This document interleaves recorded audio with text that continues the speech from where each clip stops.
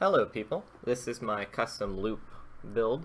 In the lower right corner you'll see a live look. My cameras make the LED appear a lot brighter than it actually is, so I'm providing this still for clarity. Much of what I have in here I bought specifically for this tower, particularly the cooling supplies by EVGA. The CPU, the RAM, the sleeving, and the hard drive, which I have mounted in the back, are carryovers from an older build. The CPU I'm using is an FX 8370. I have this overclocked to a persistent 4.5 gigahertz with 1.35 volts. The upper limit of the CPU is actually 4.8 gigahertz with 1.45, but unfortunately there is no stability beyond that point, regardless of how much voltage I've added. On the GPU side of things, I have a Fury X overclocked to 1100 on the core clock and 525 on the memory, which makes an effective 5% bump. This card is actually capable of being pushed farther, 1150 on the core clock and 550 on the memory clock, an effective 10% bump, but this is as far as I can get it to run stable without having to increase the power limit dramatically. So without direct voltage control, that's pretty much where my Fury X peaks. The motherboard I'm using is an ASRock 990FX Killer. It's the USB 3.1 revision. There's three particular reasons why I chose this board. One, for the increased voltage support for overclocking.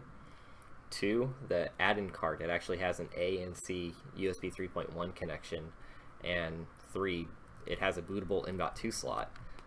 In that slot, I have a Samsung XP941, 512 gigs.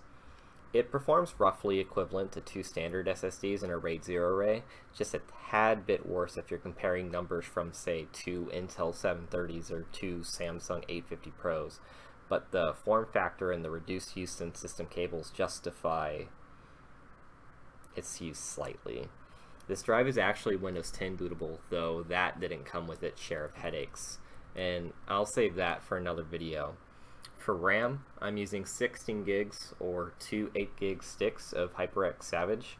The rated speed for my kit is 2400, and when I installed them in the board, they're defaulted to 1600, though I found it to run stable at 2133 with their second XMP profile.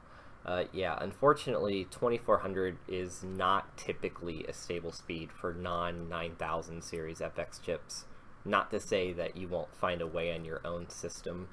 The power supply I'm using is an EVGA SuperNOVA 850p2. It's platinum rated, fully modular, and leaves just enough headroom for me to be able to add a second GPU if I so chose in the future. I have all of this housed in a Fractal Design Define S case. Not much to say about the case other than it made my cooling loop relatively easy to set up. I have four 140mm fans pulling in air from the outside of the case through the front and the bottom, while three high static pressure fans exhaust air out of the 420mm radiator through the top. Both my CPU and my GPU share the radiator in one loop. So at idle, my 125 watt CPU settles around 20 degrees, and at full load in Prime 95 it peaks at 37. So to put that into perspective, with a stock cooler, the CPU idles at 55. Idles at 55. So 37 degrees while sharing a one radiator loop with my graphics card just continues to boggle my mind. On the GPU side of things, at idle, the Fury X sits around 23 degrees, but at full load and firm arc, it only peaks at 34.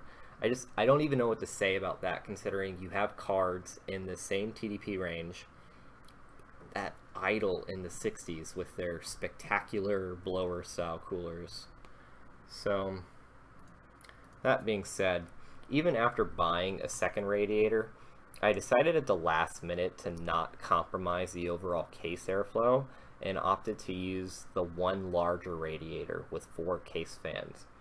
The second would have definitely been overkill, and the airflow as it stands provides a much more suitable internal environment for all of the components. If there's a particular benchmark result you'd like to see, I'll be providing a video sometime in the future that has some standard ones, but if there's anything in particular you think I might miss, just go ahead and add that to any comments you might have. Thank you for sitting through this build detail. Again, if you have any questions in regards to what I've used in my build or how my setup is operating or anything, just leave a comment. Take care, guys.